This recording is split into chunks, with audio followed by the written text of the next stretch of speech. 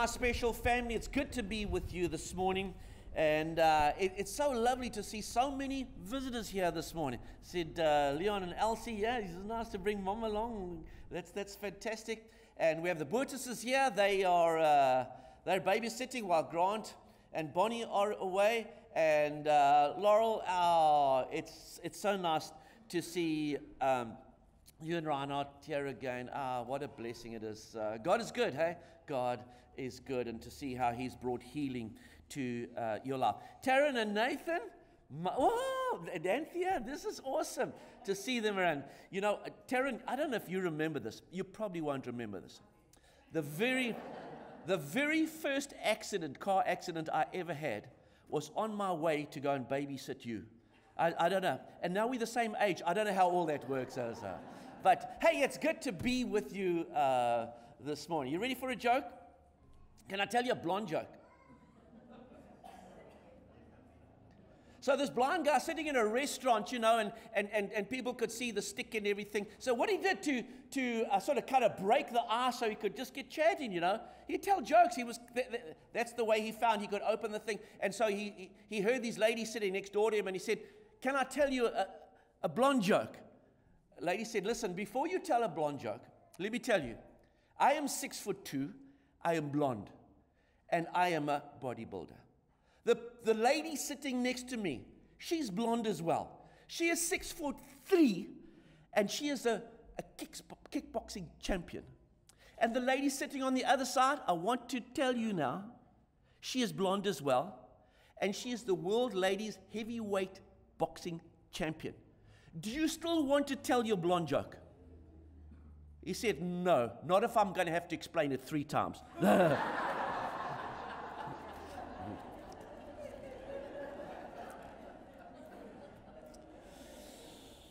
Hey, it's good to have you here with us this morning. So this morning didn't start off so well. Max called me this morning. He said, "We had a break-in here last night." And Anita, you know that, of course. They broke into Anita's classroom. I don't see if they've stolen anything, but kind of reminds me of that lady. She heard this commotion in her kitchen, and she went down there. There's a burglar in her kitchen. It's dark in there. And she didn't have any weapons on. She had nothing. All she was a good old Church of Christ member, so she could only weapon she had was scripture. She just shouted, "Acts 2:38." And so, boy, the guy just froze. Eventually, the police arrived, arrested him, and switched all the lights on. And they said, "How come he didn't run away?" He said, "Because I heard her say, 'I've got an axe and 238s.'" Anyway, it's good to have you with us, folks. We've seeing a Manette up here. You don't know, this might be the last time Manette stands up here and leads worship, because the doctor said the baby could come any minute now. And you know, this is my grandson we're talking about here. So, but for the first time in my life, I really hope my grandson does not look like me, because it really would be horrible to have a baby born with a beard. You know, that would be just so wrong. But Manette and Chanel, we need to keep our ladies, please, in our prayers. And because these are exciting times, but you know, they're also nervous times, and we need to keep them in our prayers. Will you pray with me before we share in the message this morning? Our Almighty Father in heaven, it's so good to be with your family in your presence, acknowledging Jesus and what He did for us on the cross, and being very aware that, Father, your Spirit lives inside of our lives. And Father, as we worship you as a collective this morning, we can lift up prayers to you, Father, prayers to thank you for the healing, Laurel's body, Father, prayers to, Father, intercession on behalf of Manette and Chanel as their babies are due soon. Father, prayers of intercession for our loved ones a large group who are overseas at the moment and not with us this morning. Father, this is the Lord's Day. And so we come together as family, and we lift up all these loved ones to you in prayer. We pray this in Jesus' name. Amen. Hey, I nearly forgot to say, Cynthia's back with us. Haven't seen her for a while. She's been over in the US of A, in Texas, And I hope you said hello to Trump for me. Anyway, must have. Folks, we have been in a series called Going Deeper. And today, this is a 3-part series. Today, I finalized that series.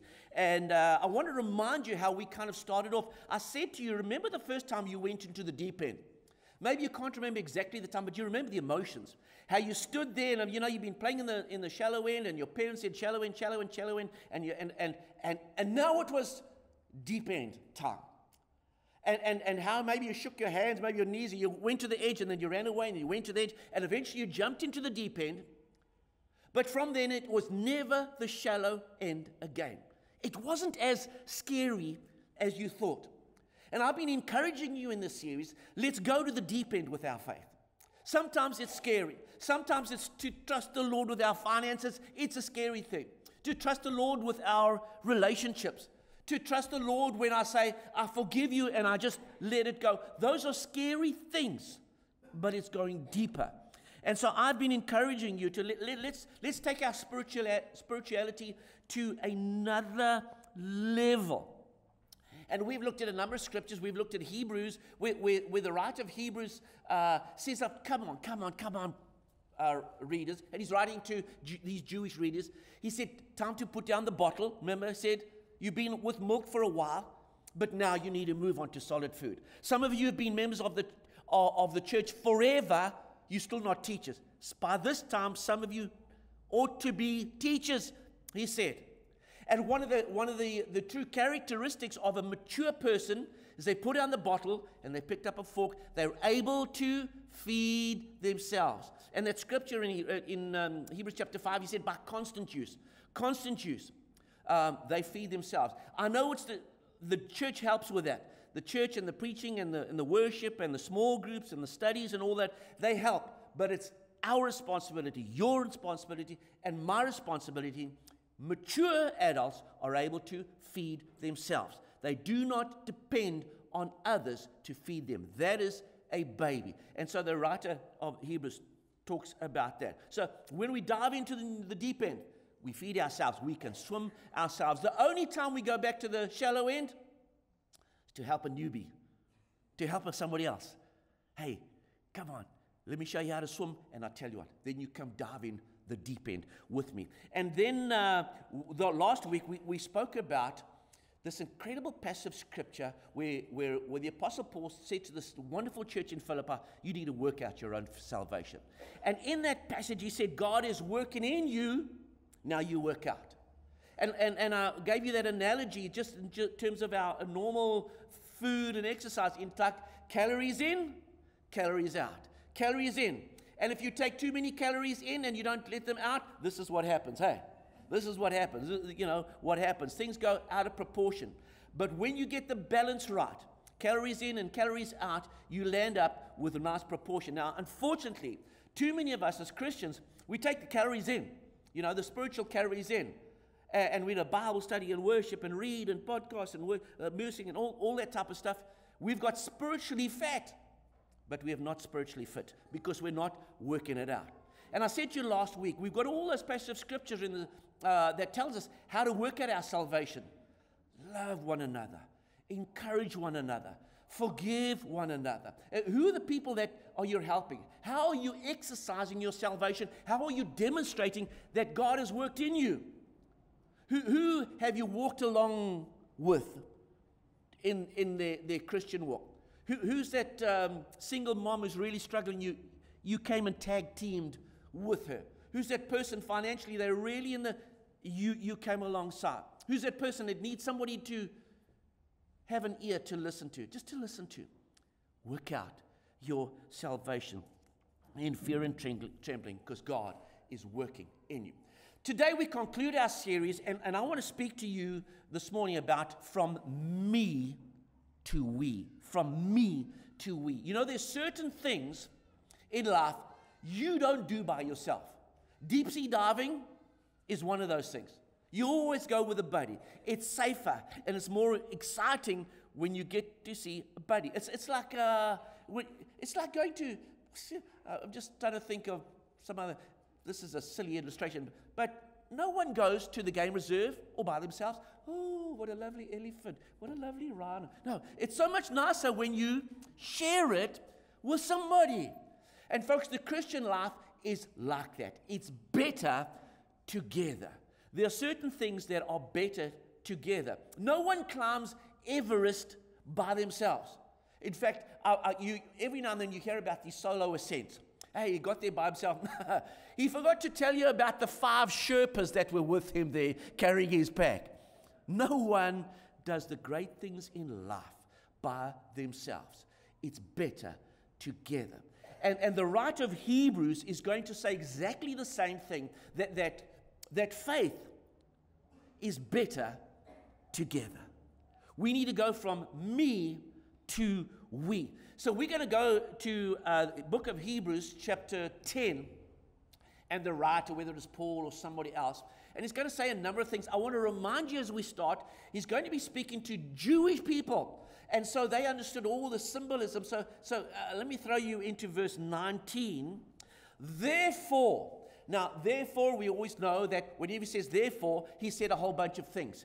And up to, this is verse chapter 10. So he said 9 chapters of stuff. After all that stuff he said, he can say therefore. The writer has said a bunch of things of what God has done in and through people's lives. And look at our history. And he's going to go into chapter 11 and talk about these incredible people who've done stuff in faith. Therefore, brothers and sisters, since, incredible word, we have confidence. We have confidence. By the way, folks, you should never doubt your salvation. If you doubt your salvation, there is something wrong. You should Paul wrote, I write to you who believe in the name of the Son of God, that you might know that you have eternal life. You know that you have eternal life. You're not saying, ooh, I'm not sure. I'm not sure whether we're going to make it or not. I mean, Jan Put and I, when the days we wrote matric, we always just said, how did the exam go? And we used to do like this. This was pass mark. You know what this means? This meant, whoa, A's and B's. But it also meant, if you got up here, it meant you're neglecting your friends. Okay. So, this, I know it's not good to say, but this was great. We passed, but we never neglected our friends. Okay, so, and so listen, here it is. We don't want to get to, hey, get to the pearly gates, I'm not sure. Hey, you need to have confidence to enter the most holy place. This is Old Testament symbolism by the blood of Jesus. Not bulls, goats, rams, doves. Now it is by the blood of Jesus that we've got through. Let's carry on reading from verse 20. By a new and living way opened for us through the curtain. Now remember, there was the Holy of Holies. There was this curtain there. And by the way, ordinary folk could not go through the curtain. You could not get into the Holy of Holies. That was the high priest. And the high priest, no one else could go there. In fact, he had a chain on around his leg. Because if he got inside there and he died inside the Holy of Holies, you couldn't go and fetch him. Pull him out with a chain. So, but now, hey, we get to go through the curtain. That is, his body, Jesus, through his body, has made it accessible for you and I to go into God's presence. And since we have a great high priest, that's Jesus, no longer the old priest, no longer even Melchizedek, none of the other guys, a priest over his house of God. Now, I'm going to read the next couple of verses, and I want you to look at, he's going to start each verse or each section there with 2 words. And those 2 words are, let us, let us. Let us. He says it several times. He never says, let me or let you. It's let us. Because in Christianity, it's better when we do this together.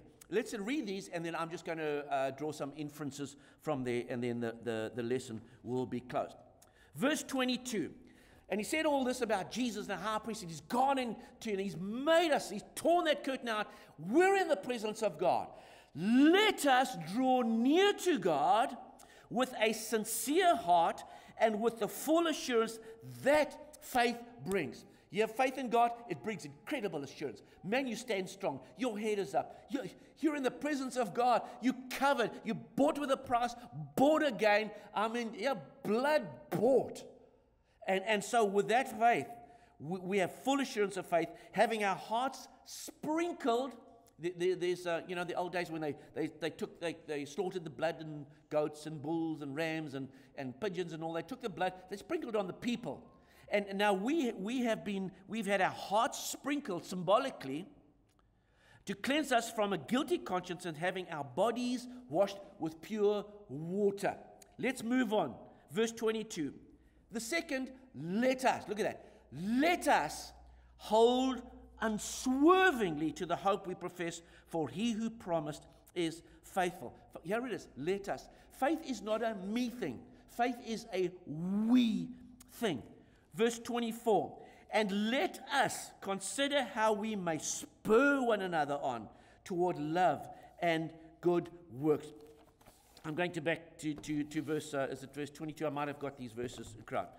Let us, therefore, draw near to God with a sincere heart and with a full assurance that faith brings.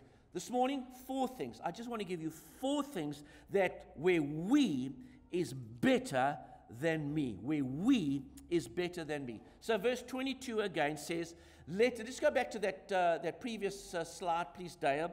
Let us draw near to God. Let us draw near to God. Number one, as we go deeper, you want to take your faith to the next level? We draw near to God better when we do it together. When we do it together.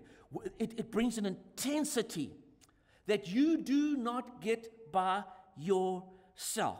You know, you can take a coal and you can get it to burn brightly, but when you stick it in with other coals, man, there's an intensity that happens that cannot happen by itself. You can hear a worship song on the radio and you can sing along and it can stir stuff within you. But I tell you what, it's so much better when you're here with the family, or with your small group, maybe with your church family. Man, it can stir emotions. And I can guarantee you the times that you have really just felt the Lord's presence in your life, it's most probably when you're with the Lord's people. The tear runs down the eye, you get this motion, you get this lump in your throat, somebody said something, you sang a song, maybe, one of our praise and prayer evenings, there's a stirring deep within me. Could it be my Savior? So, and that happens when we're together. We draw near to God together. It's so much better together. When we consider our faith together, there are times in our lives, in my life, I know it must be happening in your life, our faith goes cold. And we need to be together where somebody else can step in and say, hey, Brew. Hey, sis, how you doing? Tough day? Can I pray with you? Come, let's work together. Let's worship together. And sometimes we need a friend to speak fire in our bones. There's a time that we just kind of, the faith is slipping there. We need someone from the faith to step into our lives and speak to us and say, come on. Blood-bought people do not behave like that. They don't speak like that. They don't have that attitude. We're going to go deeper with this thing. Let's go together. And I can tell you many examples, many examples of bright, intelligent people say, hey, listen, man, I've got a job there in Pofar out of Mongolia. They're going to pay me these big bucks. But don't worry about me. I'm going to be strong for the Lord there.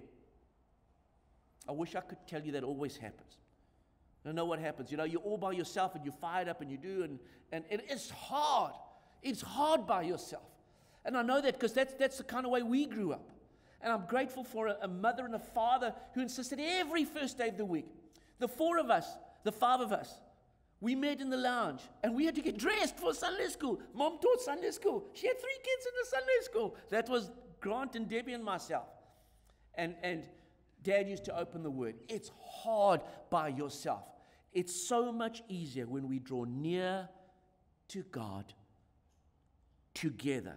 Let's go on to the second point. Hebrews chapter 10 and verse 22, he says, as he continues in this vein, having our hearts sprinkled to cleanse us from a guilty conscience, having our bodies washed with pure water. Number 2, we defeat sin together.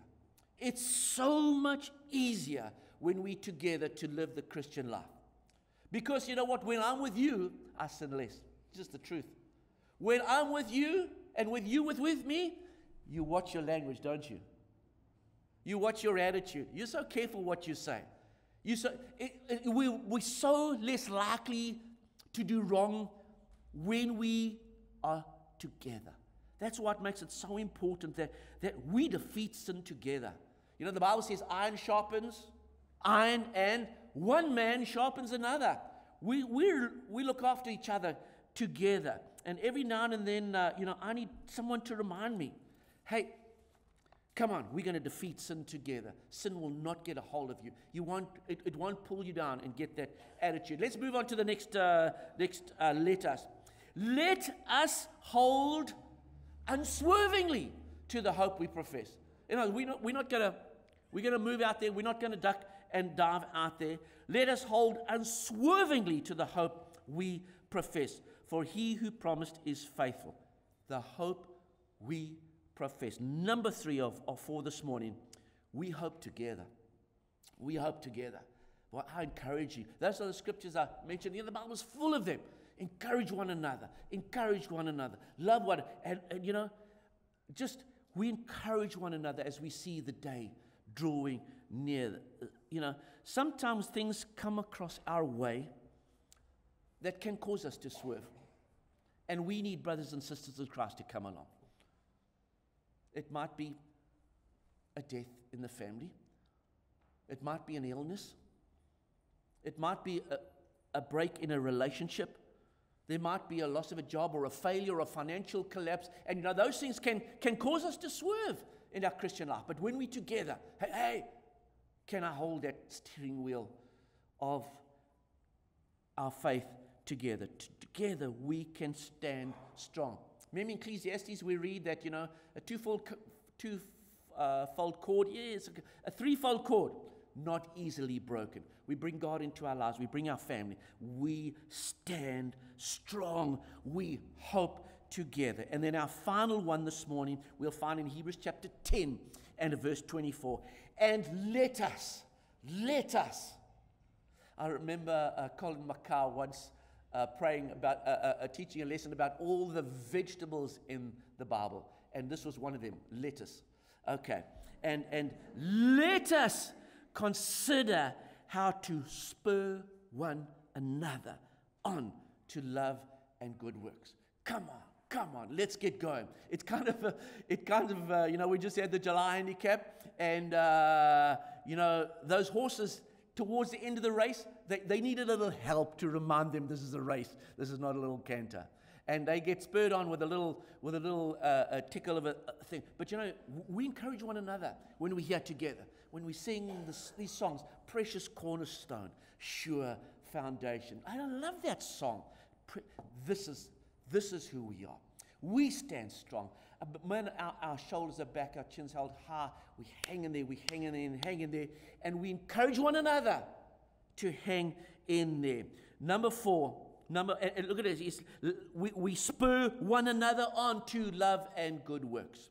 Number 4, we change the world together. Together. In the Christian sense, 1 and 1 does not equal 2, 1 and 1 equals 3. I want you to think back on the history of this country. The first schools in this country started by missionaries. Not one missionary, but they came. They came from all over the world. And they loved the Lord. So we need to start these Christian schools. The first clinics in this country, Christians, together, working together. The first universities, have a look, check in the history. Christians working together. The first hospitals in this country. Look what the Red Cross has done throughout the world. Why is there a cross there? I'll tell you what. Christians saying, let's go together. Let's spur one another on to love and to good works. It's incredible what we can do together.